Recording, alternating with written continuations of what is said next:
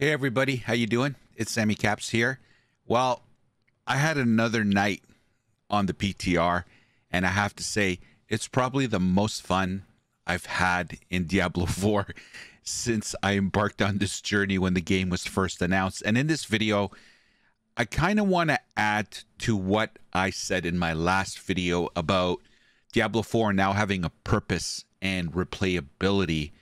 And I want to add, so in that video, I talked about how now this new itemization that's in the game now gives us an itemization loop. It's a gameplay loop that adds purpose to the game and also, I believe, will add replayability with players that are playing Diablo 4. But I've noticed in the last 72 hours that another factor that I think is going to make most likely Season 4 being the best season in Diablo 4. Hold on. Let me drink a little bit more of the Blizzard Kool-Aid here. One sec. Oh, thank you, Activision.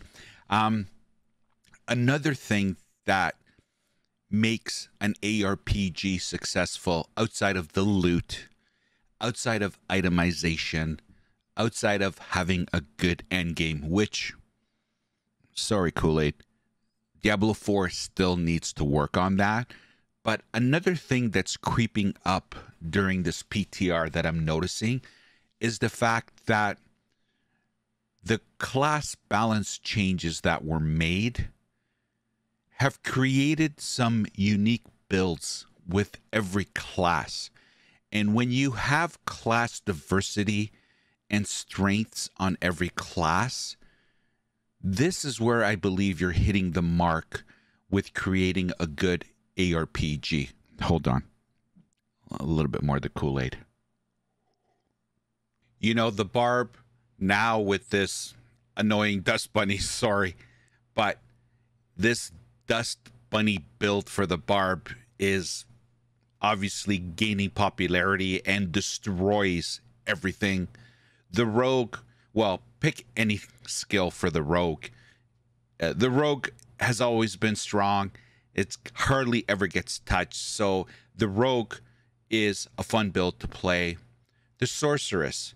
I played the Frozen Orb Sorceress last night on the PTR and I loved it. It was a lot of fun and it looks like it's going to be a very dominant build. The Necromancer has, now that the minions actually mean something, looks like that is going to be viable. The Druid, always strong. It's going to dominate as well. My point is, all these builds have dominance in Diablo 4. And to me, that's going to create more purpose, more replayability. It's going to give players the opportunity, if they so choose, to play all these different classes because each class has the capability of dominating in this game. When you add diversity in the builds, then you're giving a menu for the players to experience. You know, today I want the meat. Tomorrow I'll have the chicken. The next day I'm going to have the salmon. You know what I mean? And this adds to my itemization loop and giving players, for those of us that enjoy playing all the classes, leveling up the characters, I refer to it as 0 to hero, where you're taking a class and a build from nothing to making it dominate in Sanctuary in this case. When you add that to a game, again, you're adding a purpose and replayability. And I've noticed in the last 2 or 3 days while I've been doing the PTR that these OP builds, these fun builds are coming out more and more. And it adds to the purpose and the replayability of Diablo 4. I have no doubt. Hold on. I'm pretty confident with now having 3 days under my belt with the PTR, I'm fairly confident that season 4 is going to be by far on another stratosphere and the best season in comparison to the other 3 seasons that Diablo 4 has done. 2 of them utterly disastrous, and only one really being fun. And, you know, I referred to it yesterday, season 2, that is. I referred to it as, yeah, it was a good season, but it was a tall man in a room full of short people. And what I meant by that was, yeah, season 2 was a good season. However, it still lacked, big time lacked, a lot of things that season 4 doesn't. And this is why season 4 will be known as the season that potentially set the foundation for Diablo 4 to move forward. Now, I know I'm drinking the Kool-Aid and I'm saying all these good things, but let me put a huge asterisk behind these comments, and that is, this game now has a foundation.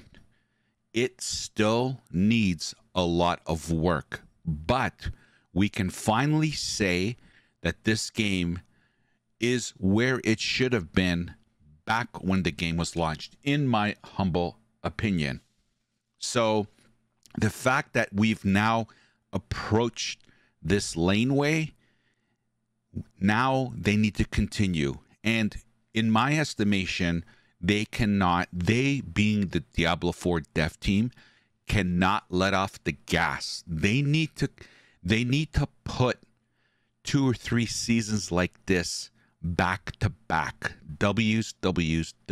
This is when you start changing the tone and the discussion around Diablo 4. I see it in my stream. Me, tiny little SamyCaps, not physically. I mean my presence on the internet. I see it in my stream where my audience, my community, like people that were dead set against playing Diablo 4, them slowly coming around because they're seeing me having so much fun in the PTR, and one by one they're coming around to Sammy's looks like he's having a lot of fun. What I'm seeing on screen looks like a lot of fun. I think I might try season 4.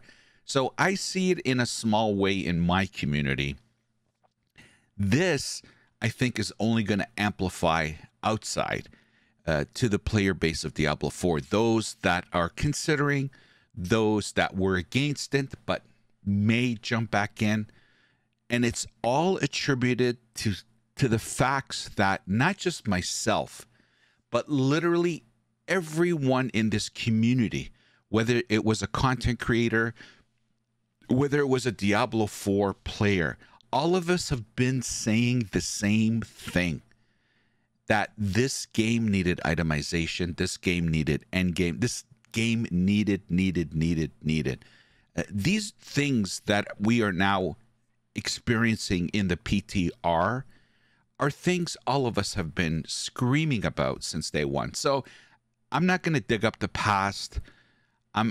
Forget about that. The most important part here is that we are where we are today. It took us blood, sweat, and tears to get here, but thank God we're here. Because like I've said since day one, the only thing that I want to see is see Diablo 4 get to where it needs to be. And this, what I'm experiencing in the PTR, is a good foundation. Sorry, I wanted to get the last sip of Kool-Aid here.